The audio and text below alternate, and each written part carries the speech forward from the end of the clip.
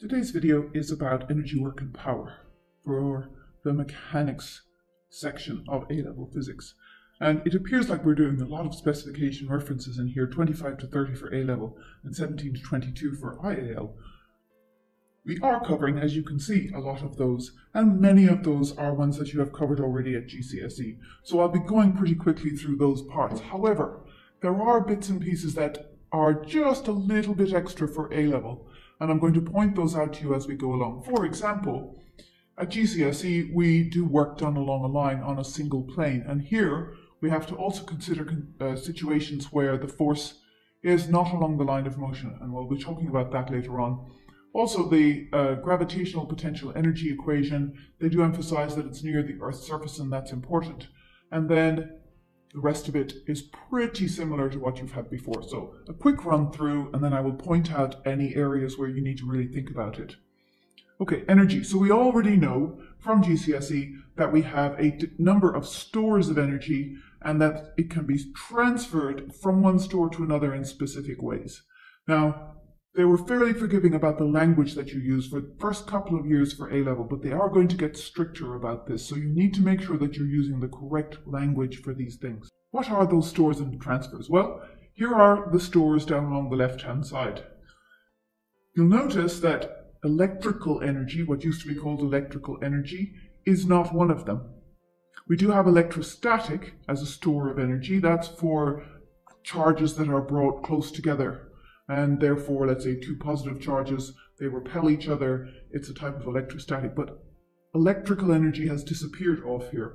Instead, we move the energy from one of these stores to another using these transfers, and you'll notice electricity is in there.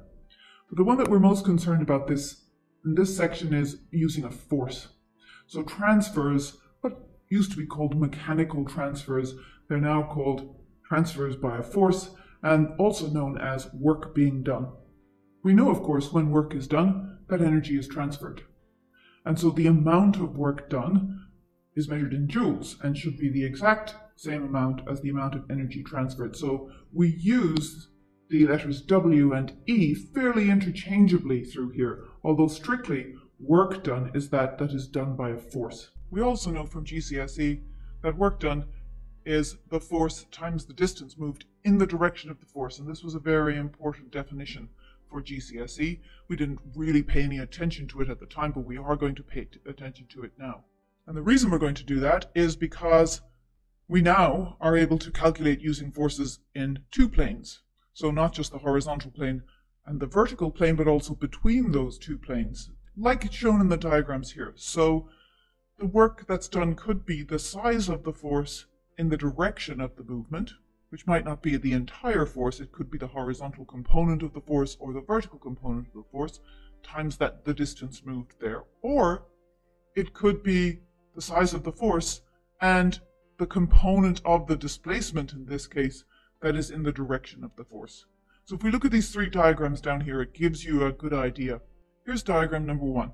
So suppose you're pulling on a rope along here, and this box slides this distance s in that direction.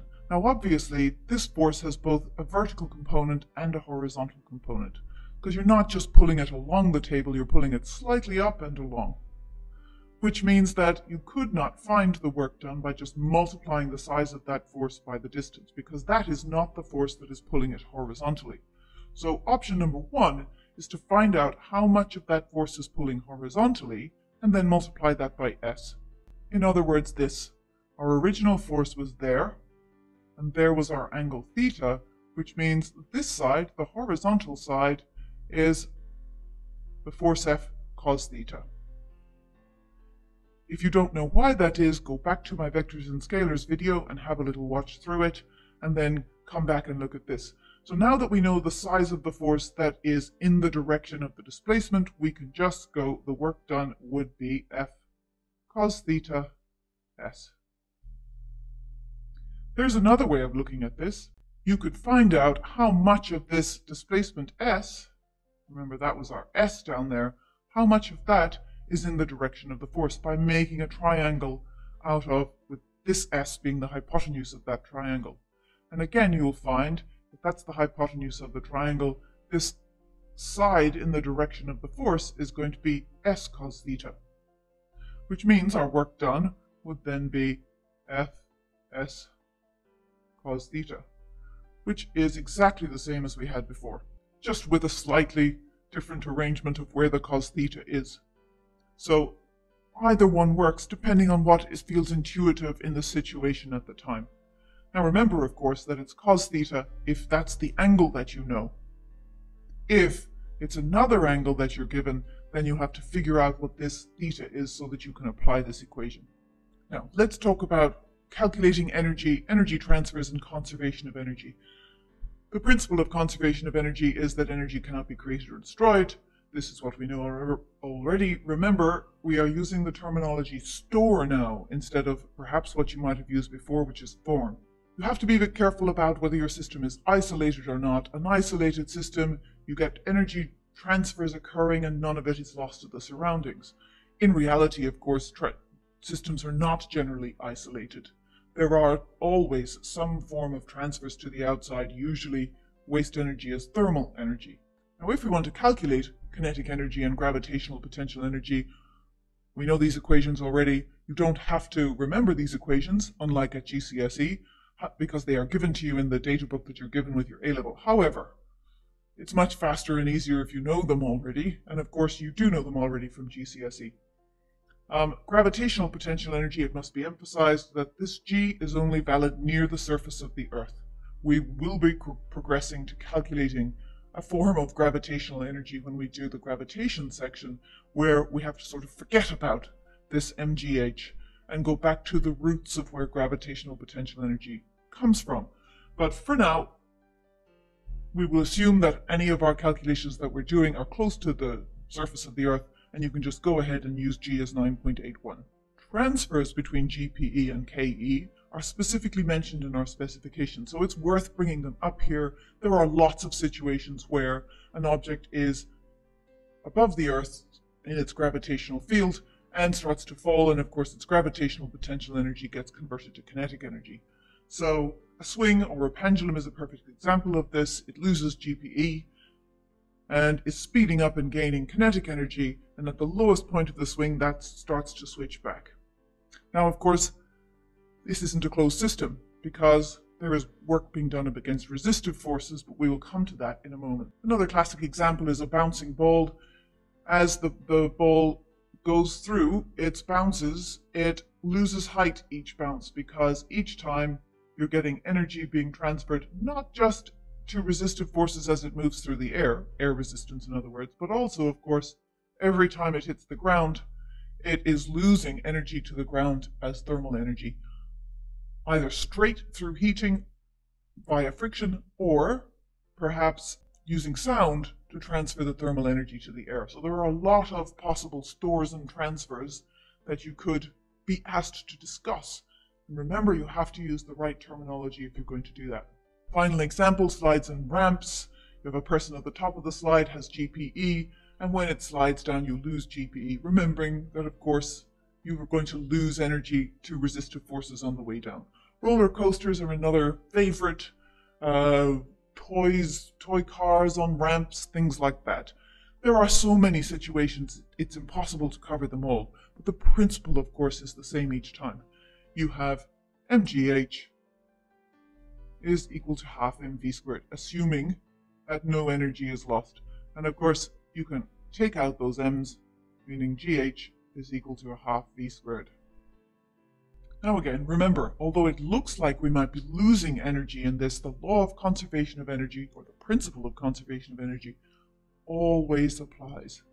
There are no situations where it does not apply, because although it appears that you're losing energy because eventually the ball stops bouncing, that energy is simply being transferred into other stores. So there should not be any situation where you answer a question and say, the principle of conservation of energy does not apply here, because it always does. What happens, of course, is work is being done against resistive forces. So anytime you see forces being involved, you know that the way the transfer is happening is through work done. Now let's talk a little bit about power. Power is the rate of energy transfer. it's a much more useful concept because energy is sort of a total amount. It doesn't give you any idea of the time period over which that amount of energy was transferred, and therefore it doesn't really give you a picture of what is happening. Power is a much more useful thing. It is obviously measured in watts, which we should know already from GCSE, and we also know this equation, energy transferred, or of course work done. So you can use any energy equation up here. It could be half mv squared, it could be mgh if you're trying to find out how much energy was transferred, or you can go ahead and put in force times distance moved in the direction of the force in there. But over the time it takes to do that, and we of course have two equations for this, energy over time or work over time. Again, these are very familiar from GCSE, hopefully. There is a nice little derivation that goes with this though. If you take work done is equal to force times distance and you substitute it in there, you end up with P is equal to Fs over T. And separating that out, F on S over T, and of course S over T is velocity. So you can find the power of a moving object by the force times its velocity. Now, you can't go ahead and just use this equation anytime you want in an A-level calculation, though, because it is not given on our data book. And this is something that students sometimes find difficult to comprehend. If you are asked to do a calculation in an exam question, you have to start from the equations that are given in the data book, even if you have at your disposal, like this, other equations that could do the job faster. Because what they don't want is people just learning off reams and reams of equations and then just plucking them out of the air and not really understanding what they're doing with them. So they want you to start from the data book and work from there.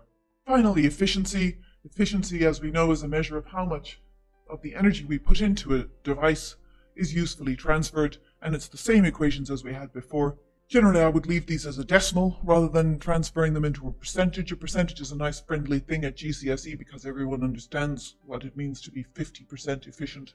But actually, it's more useful for calculations if you just leave it as a decimal. You can calculate efficiency with either energy, or you can do it with power. It's the same equation.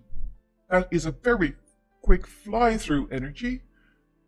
I will be doing energy questions in another video, some of which will be available on my Patreon page, some on YouTube, so please do check them out. The questions can get tricky from time to time, but most of the time they're actually straightforward, get maximum marks questions.